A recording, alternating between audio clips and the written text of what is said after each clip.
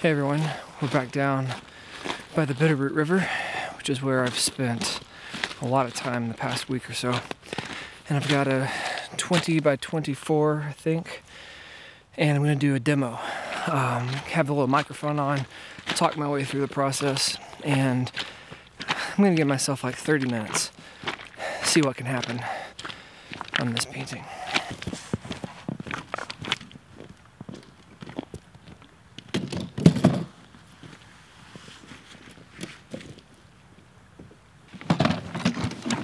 We got a little bit of snow overnight, and then it's just kind of continued lightly snowing all day long. So it's like barely snowing right now, but it's not enough to really affect me. It's not going to really like build up on my palette or anything. And I've been painting a lot of scenes right on the river with a lot of water in it. So I'm going to go with something kind of similar. I'll show you a little better in a second, but we're going to go for something straight across to over here. And I love these kind of funky trees like this one, and I love these two over here.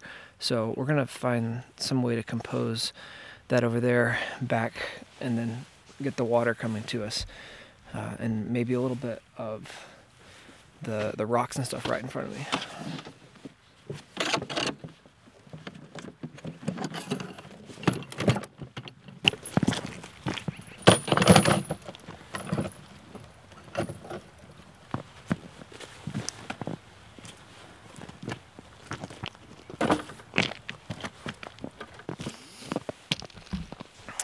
Some people think I'm crazy out here in the winter in the snow painting, but who's really crazy is this guy. He's out here fly fishing. He's standing in the cold water.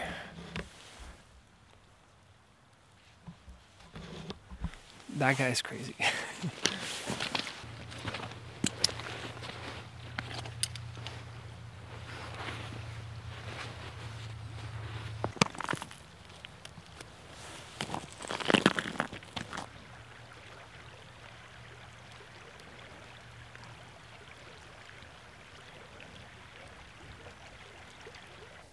Alright, so this is the scene we're going to go for, and we're probably going to crop it like right here and here or so. I'm not sure. As I start laying it in, I'll figure out right where everything's going to be. But I love the distance we're getting with this hazy, snowy weather. There's actually big mountains that would go off the screen right here, but you can't see them at all. So it's this nice hazy, get this nice kind of grayed out blue distant tree line with these darker trees popping off in front of it, and then you got the dark bank, splash of snow right here, and then the reflection. And maybe the water will go right off the bottom of the canvas, or I'll probably get a little bit of a line of this kind of warmth down here that are these rocks. But the exciting part of the painting is going to be these trees kind of popping off against this kind of gray, foggy, atmospheric stuff, and then the play in the water. So let's try it out. So I'm starting out with, this is a brush. We have a local, office supply store that has some art supplies, and I just grabbed, these are like 99-cent brushes. And that's what I'm starting out with. So I need to decide where my water is going to start. And I'm thinking, so halfway is what I've got here. I'm going to try to pull the bank on the other side down below halfway. So about here, and then I think I'll just pull the water. I don't normally like to have something has reflections in water go right off the bottom of the canvas. I like for usually there to be a foreground element like the rocks, but the way I'm seeing this right now, it looks like the water will go right off the page, which I'm okay trying that and seeing what happens. All right, let's not dilly-dally too long. So I said 30 minutes. I'm not necessarily gonna set a timer or something. I'm just gonna paint and kind of see what happens. All right, so that patch of snow is gonna be right there. Some stuff, tree trunks and whatnot right there. Come across, there's pile of trees stuff right here. All right.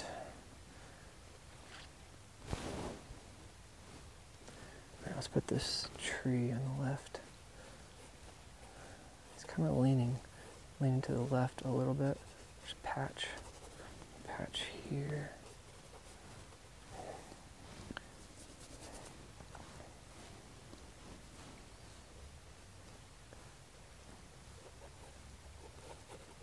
These trees here, over to a tree with kind of the stubby top here. The one next to it has a nice curve on the top of it. Some trees behind it. Okay. And then that distant tree line, something like that. There's a tree kind of coming in from the side right there.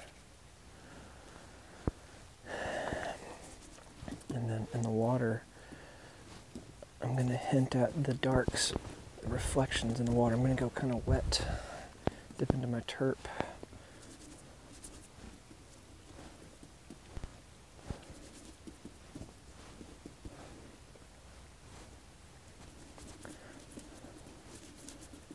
And let's see. So these reflections here.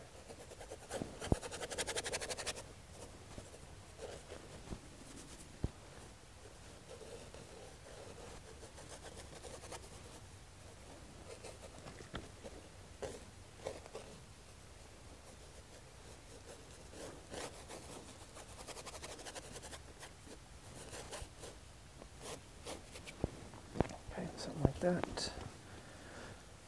I'm going to go straight for this distant haze. It's blue. It's very bluish. It's very cool. So I do have a black here. I'll tell you my colors real quick. Cad yellow light, burnt umber, alizarin crimson, purple, some kind of purple, ultramarine blue, phthalo blue, celestial blue. It's basically like a cerulean, and I do have black. And then this is just a pile of leftovers from different painting sessions. So I'm squinting. This is kind of a bluish. I have a little bit of black in this with some blue, and I think that's going to work perfect. And in my work, I'm looking for a variety of application, a variety of strokes. I want thick, I want thin, I want wet. Let's see how much variety I can pull out of the landscape. Okay, I'm going to go for the sky. I'm just going to judge the sky off of this. It's much lighter, but the lightest thing in the painting is going to be this snow. So let's just say the snow is this kind of dirty paint next to this blue. Let's say the snow is going to be pretty close to straight white, something like that. Then we know that the sky has to be darker than this and has to be lighter than this.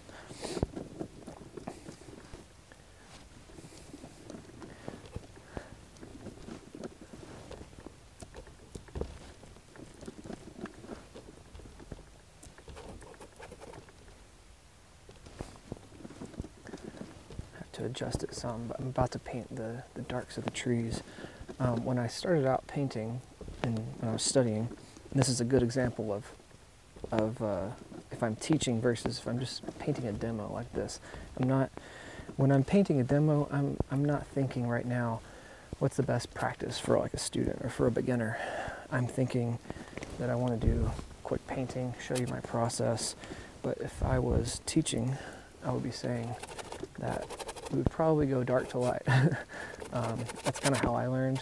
It's a nice process, but that's not what I'm doing right now.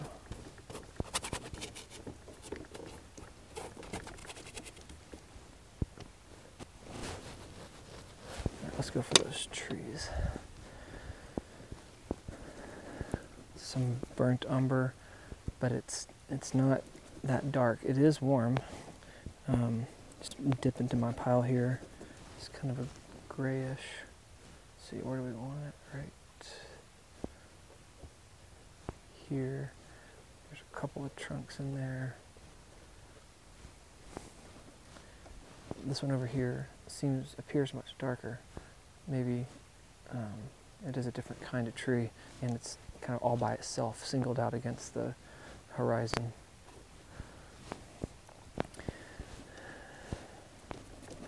And then the branches against the sky are pretty warm. They're not cool at all, which is definitely something that drew me to the scene. Don't want to exaggerate it too much. That's way too red.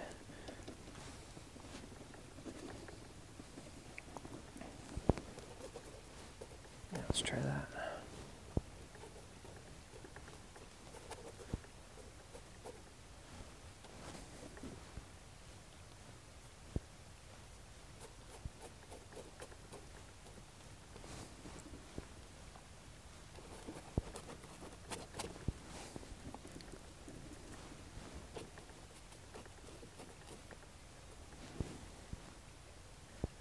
Take this one right off the page.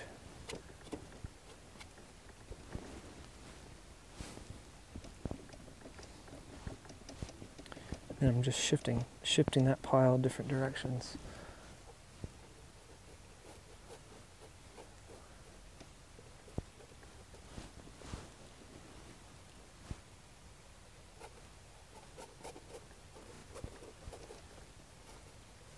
There's a nice branch that pops up right here. That is probably likely be a bad place to put something like that. So dark popping off of there. So I'm gonna avoid it for now.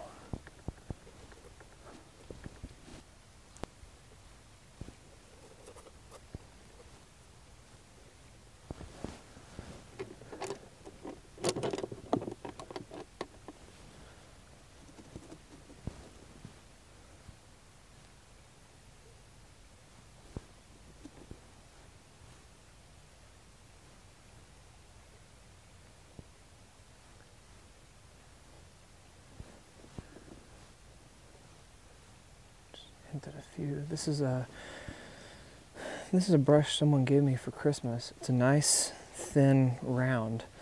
I've covered up the brush, so I can't tell you exactly what it is, but I've enjoyed having it.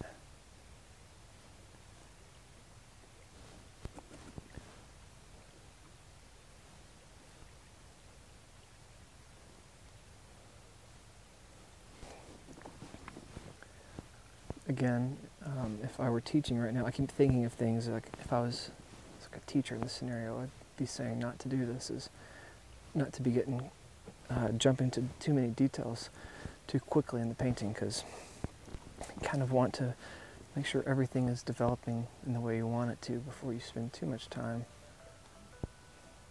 on little things. Hold on.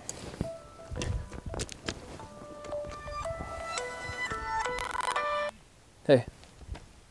Okay. I think I was saying something about if you find yourself developing too many details early on, and and then you realize later you're not happy with, I don't know, the placement, or maybe they don't fit very well into relationship with everything else, then don't do as I'm doing now, and hold off on some of those details until you build up a few other things.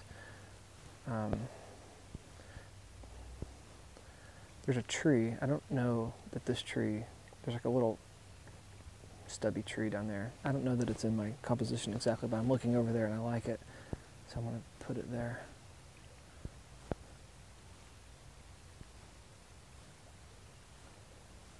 And then this line right here, kind of, there's like almost like a horizon line right there that's nice and warm. It's warm against that background. So I'm going to grab that. If you've watched several of my videos, you've heard me in different videos saying that I ran out of small tubes of yellow ochre a while back, and I just have a big can of it. And I keep thinking I'll use that can before I buy any more, and instead I just haven't been using it at all. So yellow ochre has kind of left itself in my palette, because that is essentially yellow ochre. But I'm just mixing it with my yellow and my brown. But I'm sure it will resurface again one day. And then there's this area down here is just, it's obstructed by a lot of different things, but it's just mainly kind of dark.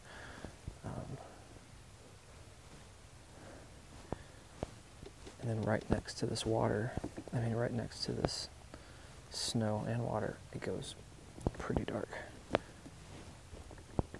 Make sure it goes dark enough.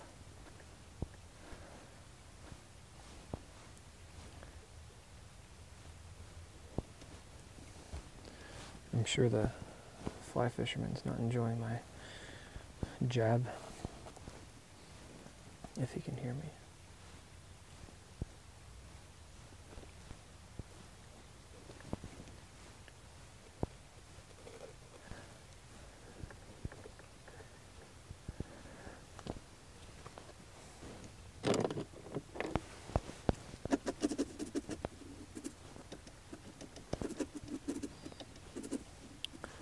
Looking at those distant trees, and you can make out a couple of trunks. Just hint at a few.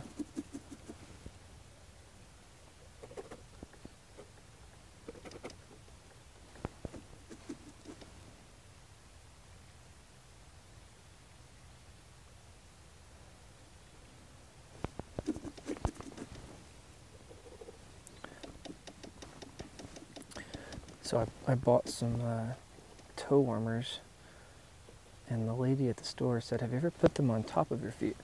Because this directions say put them on the bottom of your feet. She said they work way better on top of your feet. And I would have to disagree. The top of my feet are nice and cozy, but the bottom of my feet are cold.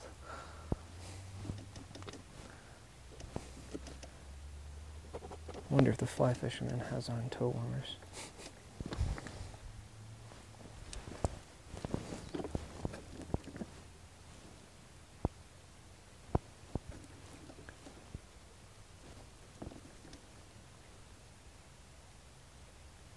Squinting, and just that tree line got a little static, and static elements in your painting will kill your painting. And there's absolutely nothing static about nature. So I always try to be mindful of that.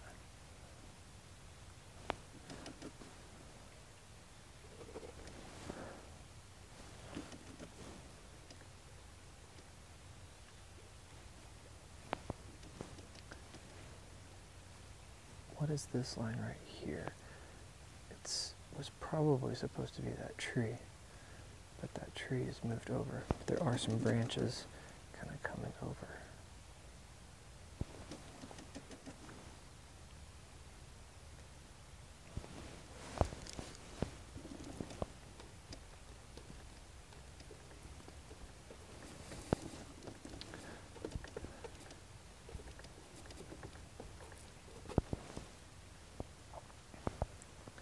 Let's fill in these reflections, and then definitely address this tree right here.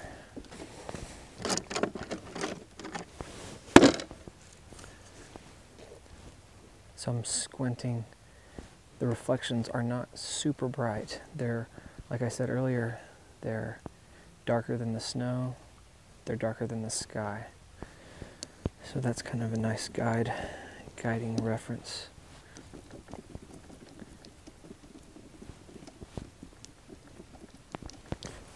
Dip into my terp cup.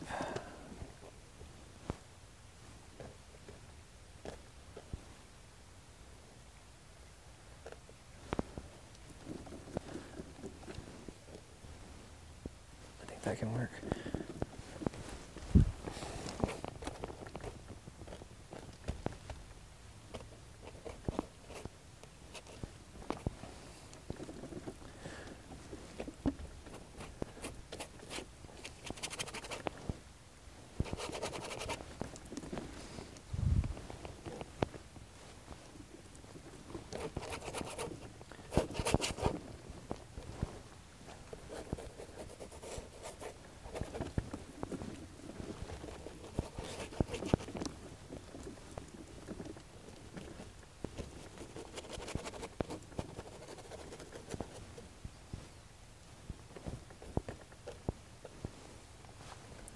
the reflection right next to the water is reflecting that snow. Let me get some fresh whites.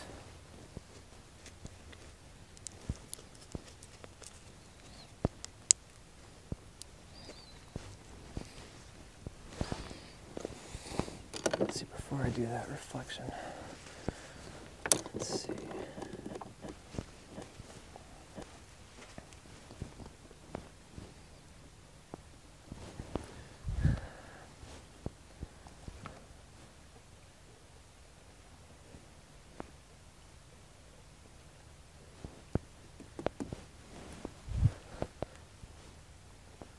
Just kind of moving around, looking at that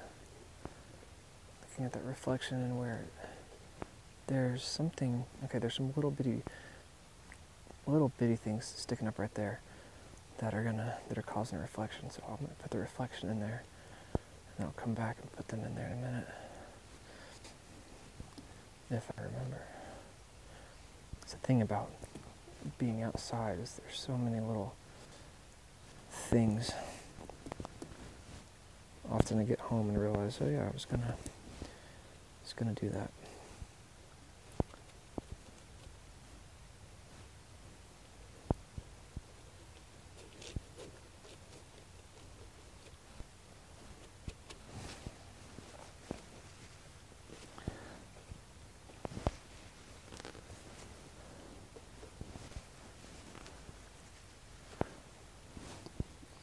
That reflection right between these two, I guess it's not quite as prominent as these. It's not as bright as this. It's kind of right. It's a little more prominent than that.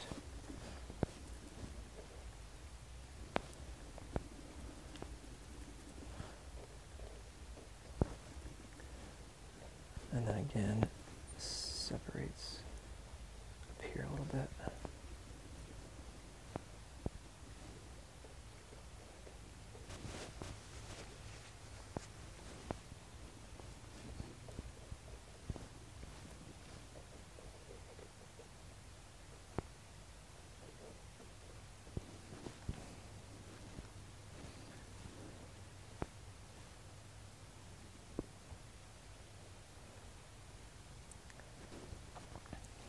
These trunks, pretty prominent. It's funny, there's two that are kind of at a V. This one's kind of coming this way, and there's another one here. And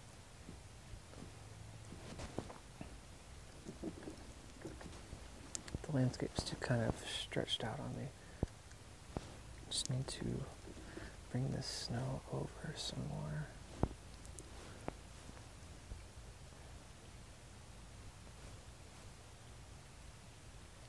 Yeah.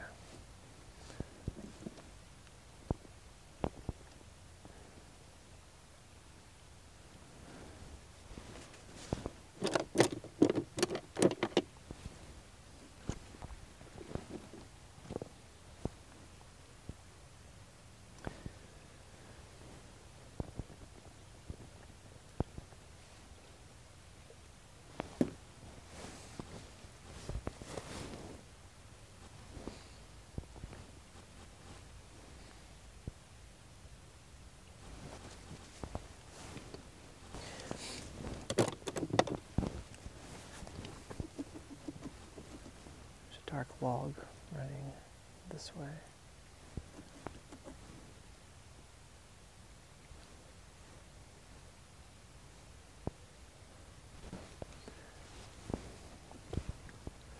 It's got snow on it.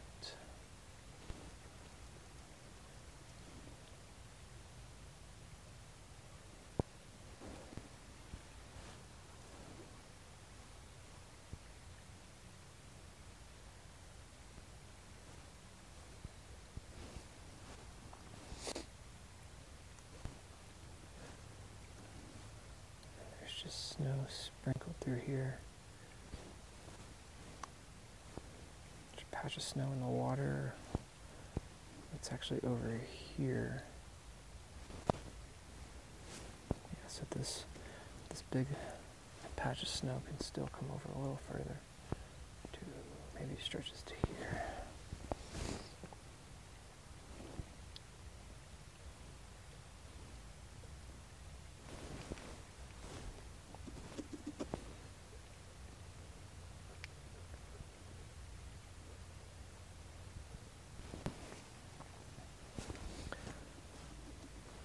A nice dark where that water meets the snow.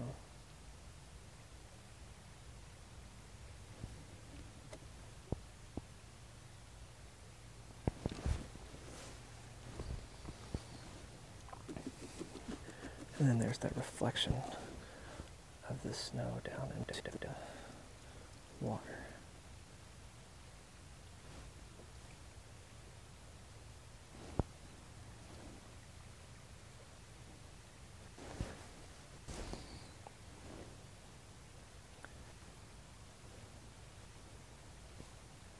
This isn't so much, these aren't so much reflections, it's just water catching some light.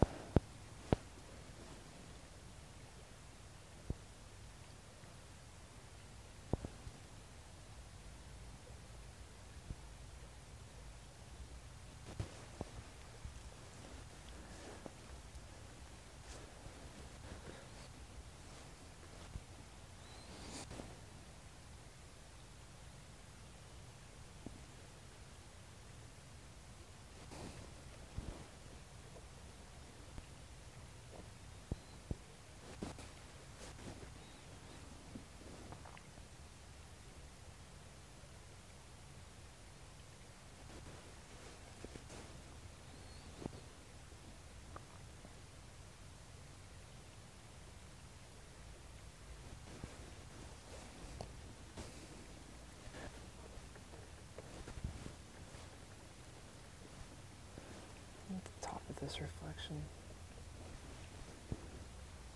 And of course, I always say this in these demos, there's that like image and reference for you to look at. And of course, if I was looking at that reference, I'd have this perfectly clear image of the landscape. But I'm looking at the craziness of the whole thing. And that's where it becomes more of an interpretation than a copy. I want it to feel like nature, but the chances of it feeling like that photo, it's of course not what I'm going for. It's not what I achieve either.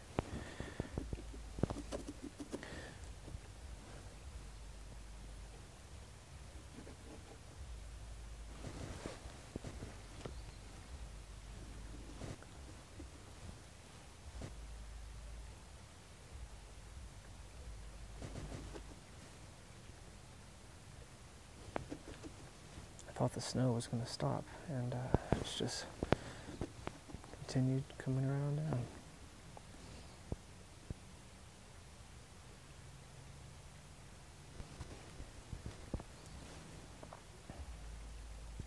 All right, let's address this tree here.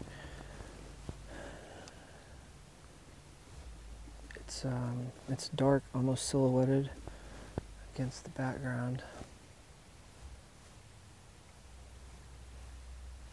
I do always like to give a solid nod to that tree. Not that, like I'm saying, it's not going to be the perfect representation of that tree, but that it has some of the characteristics, some of the feeling of that tree. It's what drew it to me in the first place, and I always want to try, attempt and capture some of that.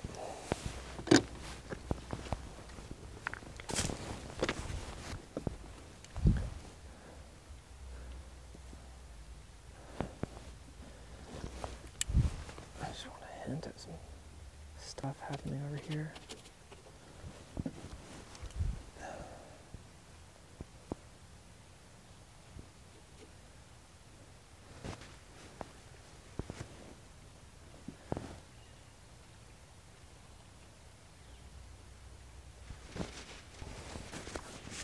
to this tree.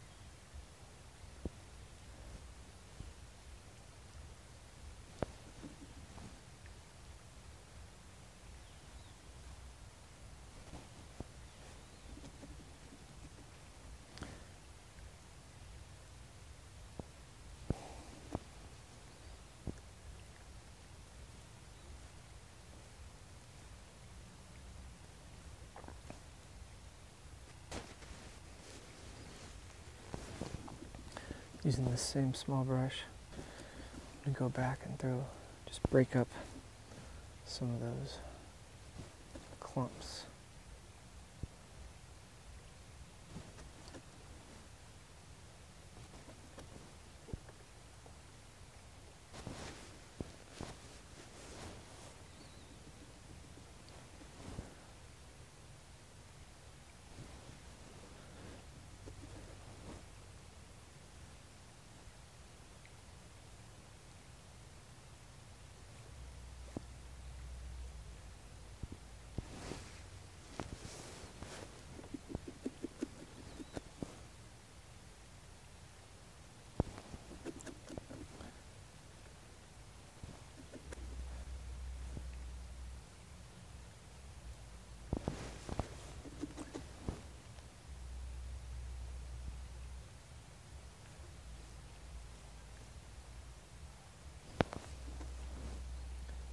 Just studying.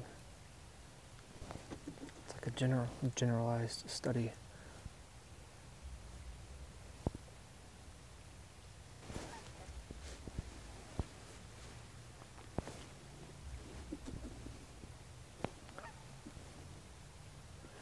come the geese.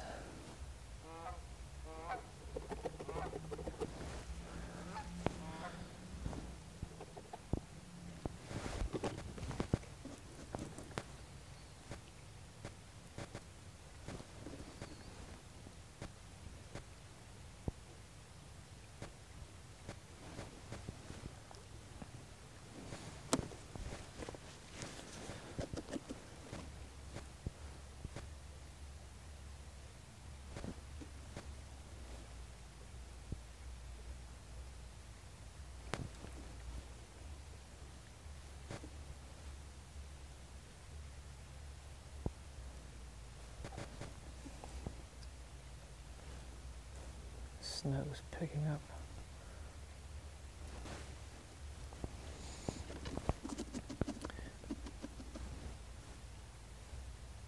Bring in some of the distant tree line.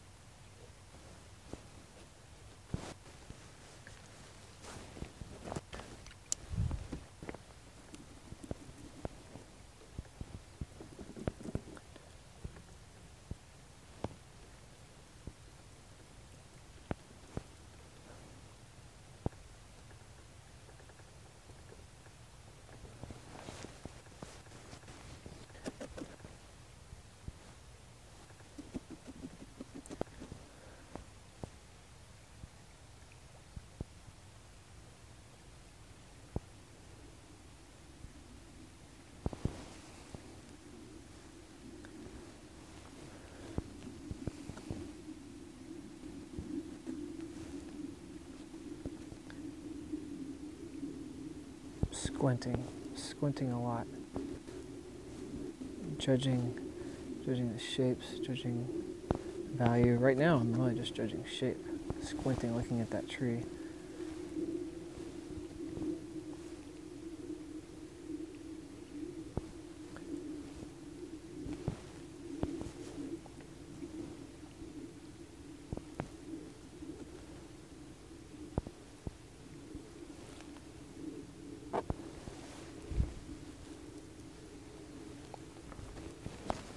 Alright, it's getting pretty dark on me. I'm gonna have to call this one quits pretty soon. See if we can obstruct some of this reflection a little bit.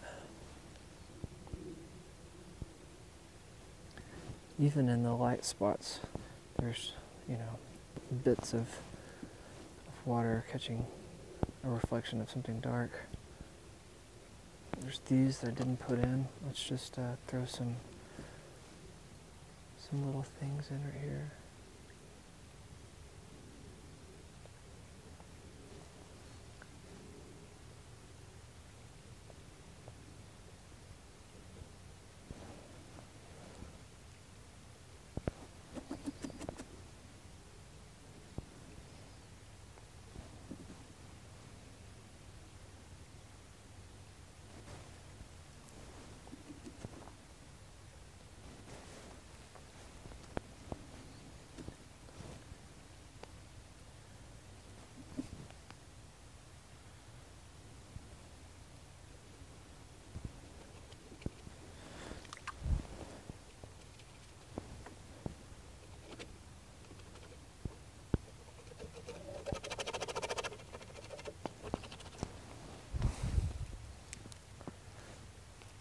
Squinting, my eyes coming to this light spot of the canvas, so with a small brush and some turp, I'm just gonna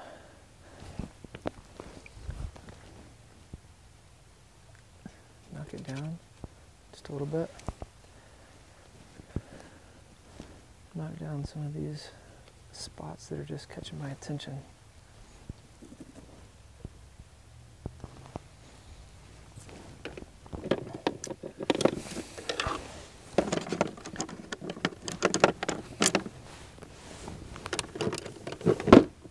And the last thing I'm going to do is just pop that white again. Going straight white. My brush is dirty. It's going to not be completely clean. That's okay with me.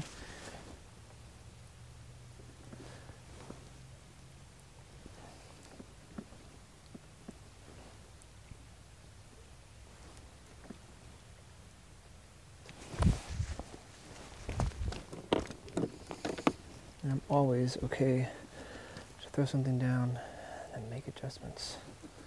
It's not, that's what painting is.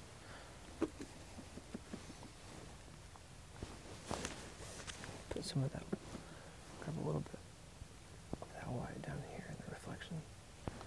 It's pretty wet, so I'm having trouble coming back across some of that.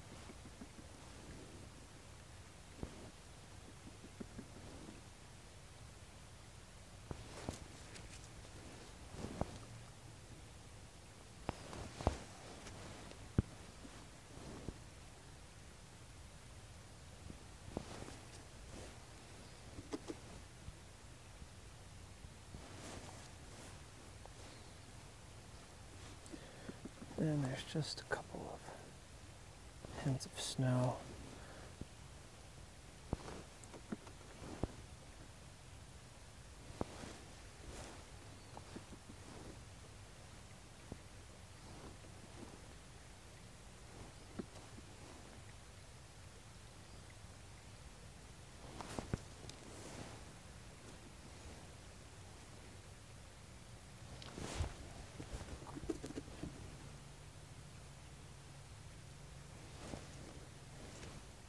it's actually not reflected so much, but as I'm squinting, this reflection feels like it's not weighted properly.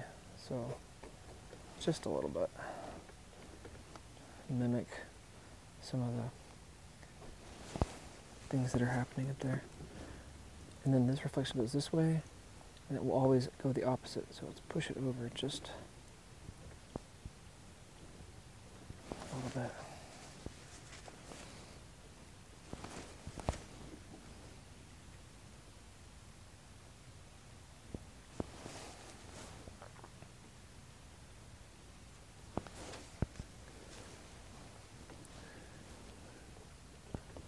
Okay, gotta stop. All right, hope you enjoyed, guys. Thanks for watching.